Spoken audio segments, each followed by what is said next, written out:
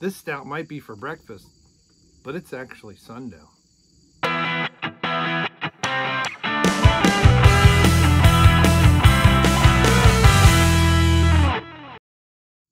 Hey, it's Channel Dad Bryon Lape, and welcome back to Beer Chasers, or I should say, Brain Muffin Beer Review. So today, we're not going to review the stout. We've talked about the breakfast stout. I have the links here, or somewhere around here.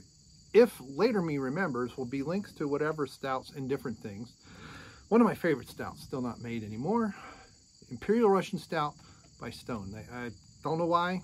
I don't have anything to do with Ukraine. I think it was well before then.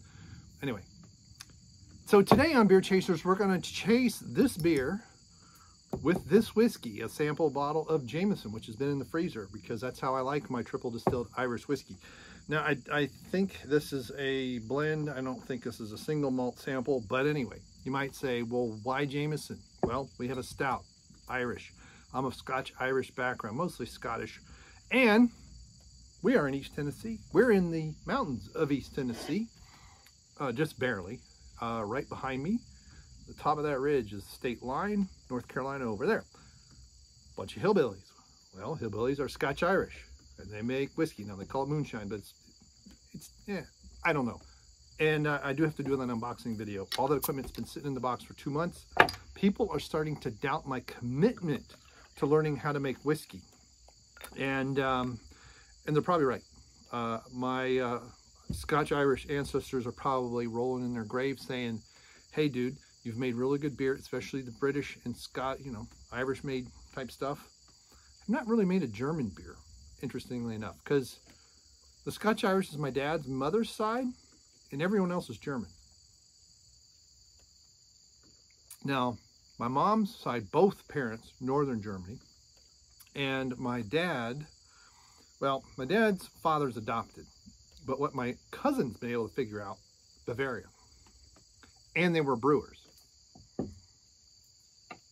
and probably made some stuff in Cincinnati during Prohibition. Yep.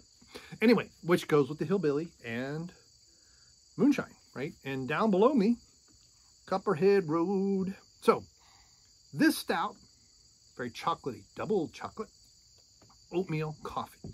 So the coffee gives it some bitterness you don't normally get in a stout of this nature. The oatmeal tends to take those tannins and level them out. It gives it a creaminess. It gives it a nice head retention, and it gives it a mouth feel where it makes it's a little bit more full. If you have, say, an Irish stout, a dry stout, say like Guinness, it feels very thin. There's really not much. It's just malts and some nitrogen. Really not much there. It just kind of cleanses the palate real nice. And most people think, oh, it's so thick. It's not thick. It has less alcohol than a Budweiser. So anyway, but not as much as like, Pud Light or something like that. But this is going to be interesting. So let's open up the Jameson. Now, I like Irish whiskey. Scotch, not so much. Bourbon, I'm learning what's good bourbon and what's not so good bourbon. But Irish whiskey, even Bushmills, I've never had any crappy Irish whiskey. And we have a plane flying over somewhere, but it'll be gone soon. So, nice malt. There's chocolate. You can get the mouthfeel. You're not going to taste oatmeal. You kind of get there is almost a oatiness to it, but I think it's more of a, hey, you're told it's oatmeal. You're not really tasting it. But sometimes you can get that flaked barley kind of roasted oat flavor. And basically what it is the oats mixing with the roasted barley, and it kind of tones the barley down a little bit, and it helps the oats kind of give it a fuller, nuttier. And nutty is put that in air quotes because it's not like it's cashews or almonds or something like that, but just kind of the characteristics in your brain. Depends on what you want to associate with it. So we're going to do it 2 ways. We're going to have the beer and try the Jameson. Right now, let's try Jameson by itself.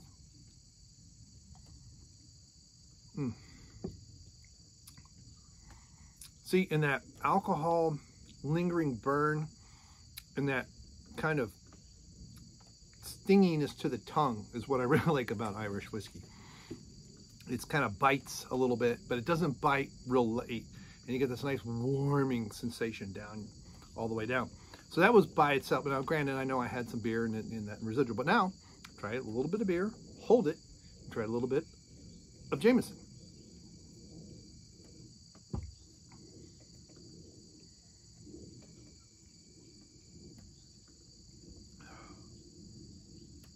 That is interesting. Very unexpected. Let's make sure.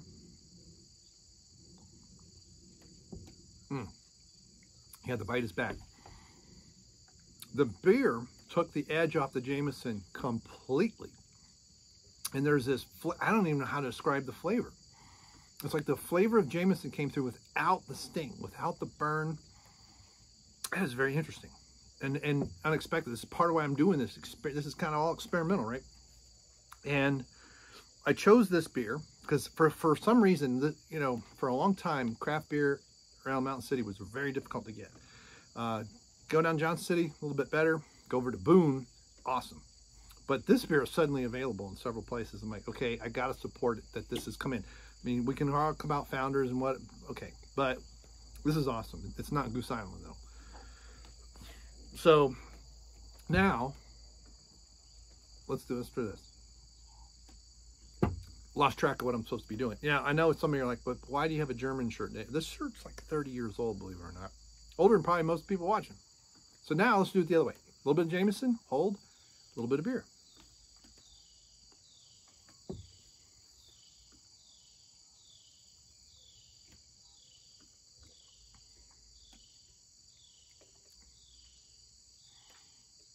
Let's see. Now, it starts with that, and it still has that bite. Man, it's lingering. It's almost the exact opposite the other way around. When beer first, that stinginess went. This way, it's the stinginess first, and then the beer after. And the stinginess stays, and it stays longer. Interesting. Very interesting. Now, which do I like better? That's hard, because I have an Irish-inspired variety and an Irish whiskey. And now, most of my ancestors have been able to trace mostly Scotland, but I think there are a few in Ireland. I know there's a few in Ireland on my dad's side. I forget where exactly. Corey Kergaren? I don't know. I'm horrible with Irish names, but not Galway. That's in Scotland. I think oddly enough, I like the whiskey first. I don't like. It's almost like this way, beer to whiskey makes it too sweet. And this way keeps the sting, the bitter, it's not bitter, but it's like a sting, or it's like a bite of the whiskey, right? For me at least, it's almost like my tongue's been cut. It's that kind of a bite. And then the beer, which is very interesting, because normally I'm the other way around. So anyway, have you tried, well, first of all, have you tried Jameson with anything like beer related? I don't want to, you know, let me know. I don't really want, you know, recipes that, hey, I mixed with orange juice, I'm not doing any of that stuff. Or do you have a thing that you'd like to do with founders that you'd like to see us do? Because we don't have to necessarily chase the beer with whiskey. It's just what we're doing today. Could be ice cream, it could be watermelon, I don't know. Let me know, and we will see you. Goodbye. Oh, wait. Thanks for clicking like. Make sure you click like down here and click the bell notification wherever they put it this week. And go up here to the top where your URL is and copy paste that. Go to your social medias and paste it in and say, hey, look at this old stupid moron, and what do you think of him? And let people know, okay? So the 2 planes today that we're flying over have to fly over while I'm recording, which is typical. All right, thank you. Goodbye.